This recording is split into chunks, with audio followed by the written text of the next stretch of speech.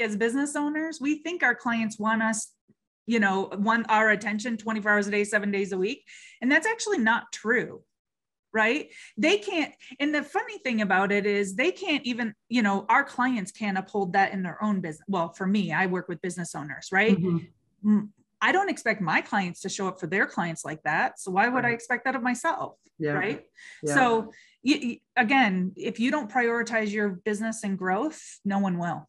No, exactly. So back onto that client who's busy and decides to pull back on marketing. Yeah. I think one of the things that people tend to forget is, there's a pipeline.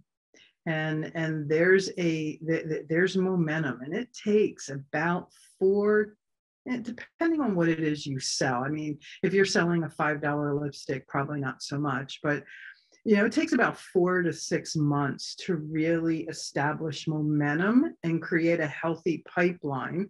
And like you said, every business experiences attrition. Yeah. So if you are budgeting to grow 20% next year, that really means you need to grow about 35%, because the average industry experiences about a 15% attrition. Yep. And realistically speaking, depending on if you're a local service or an internet-based service or whatever, that attrition rate increases with the more instant gratification that the internet drives.